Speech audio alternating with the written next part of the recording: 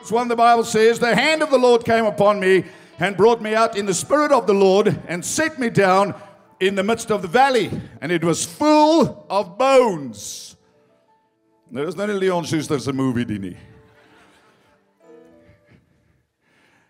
Then he caused me to pass by them all around, and behold, they were very many in the open valley, and indeed they were very dry. Somebody say dry.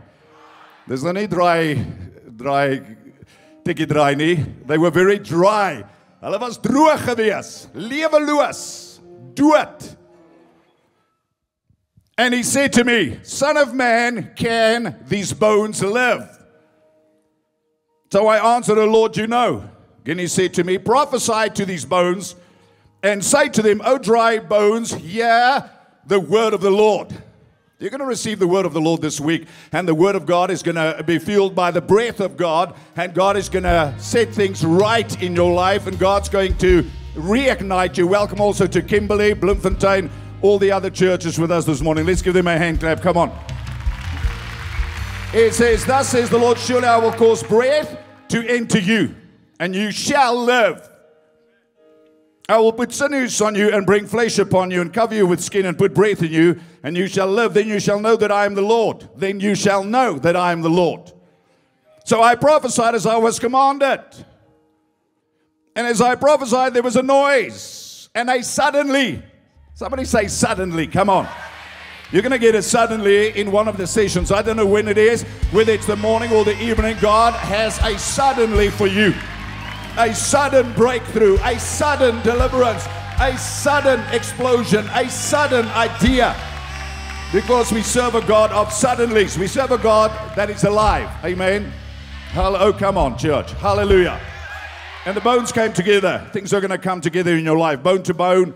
And then as I looked, the sinews and the flesh came upon them, and the skin covered them over. But there was no breath in them. Also he said to me, prophesy to the breath, prophesy, son of man, and say to the breath, thus says the Lord. We have to say what God says if we want to see what God wants us to see. We cannot say what the naysayers say, and we cannot speak what we see. I'm not talking about flaky prophecy. I'm talking about exactly what I taught you about in dialoguing and diarizing your conversation with God, and then declaring the promise that God gave you by the power of the Holy Ghost. He says, say what God says. Don't say what somebody else says you have to say. You say what God tells you about your child, about your marriage, about your business, about your future, about your emotions. You say what God says. You get rid of your cynicism, your doubt, your anger, your resentment, your bitterness, and you begin to put God's word in your mouth. You begin to prophesy to your future. It says, come from the four winds, O breath, and breathe on these slain that they may live. So I prophesied as I was commanded. And breath came into my business, into them, and they lived, and stood upon their feet, an exceeding great army. Listen, when God does something, it may start small, but it's not going to stay small. The Bible says, despise not, I don't want to preach this morning, but I'll tell you, the Bible says, despise not the day of small beginnings, but when God is something, it's not going to stay small. God's going to bless you super abundantly. God's going to exalt you. God's going to promote you. God's going to expand you to the left and the right. And almost I gave away next year's title for 2024. Okay, it's got something to do with in the Bible that God's prepared us for. Supernatural acceleration into, shout it, expansion.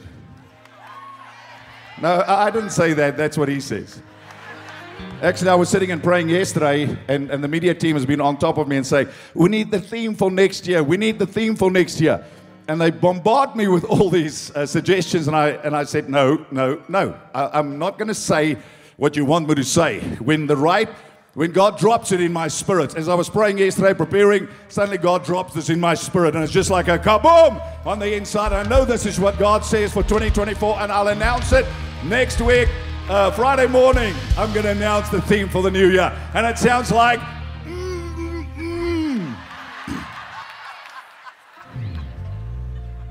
Well, if you were in the spirit, you would get it. It's like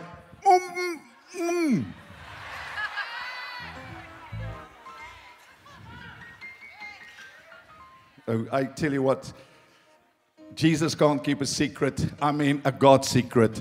And I'm struggling. That's why the Bible says nobody knows the hour of resurrection, not even Jesus. Because if Jesus knew, he was going to tell you when he comes back. So you'll be ready.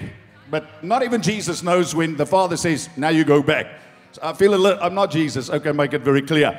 But I feel like I want to tell you. Do you want to hear?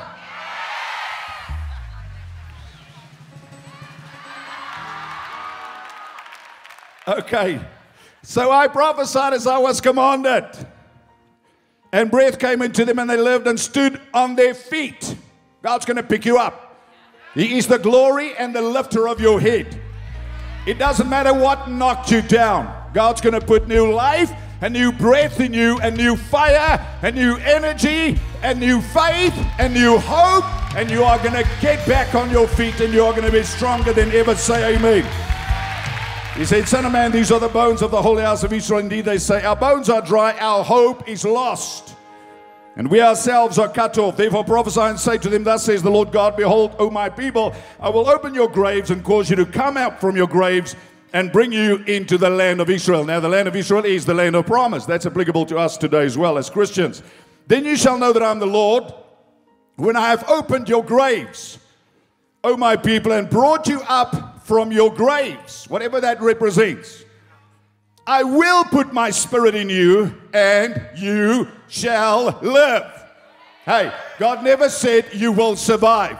There are too many of you that are in a survival mode because of things that have happened in your life. Listen, I'm not hyping you. I'm telling you by the Spirit of God, you have to get ready for the breath of God to come this week, for the wind of God to come to pick you back up on your feet, to pick you back up emotionally, to pick you back up in your faith, and to affirm His word to you so that you can run and get busy with what God called you to do. When God's breath enters your life, you will not stay in the same place. You will not stay in a place of cynicism, etc. So let's break this down very quickly, because this is real. The hand of God takes Ezekiel, and Ezekiel finds himself in a valley full of dry bones. All around him there's death, there's division, there's dearth, there's drought.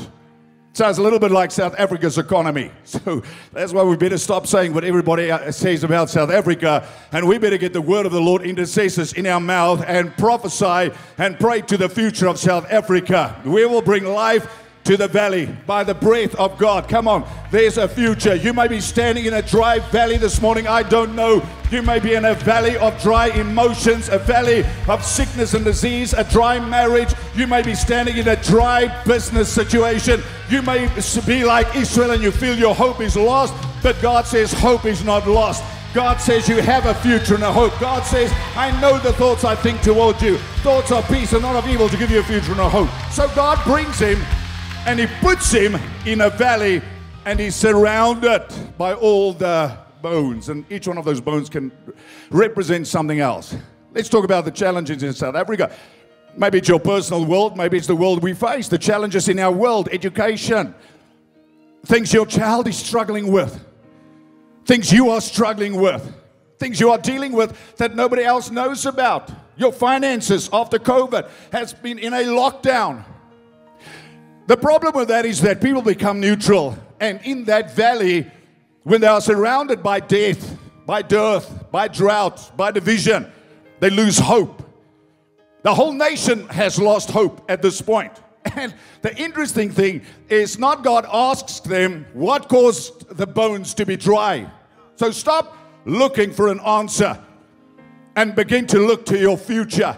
Stop nursing and cursing and rehearsing your setbacks and your pain and your misery and your past, and begin to meditate on God's word and begin to speak the word of the Lord. Speak to your future in Jesus' name. Come on. It's not what brought you to where you are. It's who's going to take you from where you are into the land of promise. So God asks him a question. Listen, and we all have to answer this question, because faith cannot work in a place of cynicism, cannot work in a place of negativity, cannot work in a place of neutrality. So God brings him and he sets him in the valley.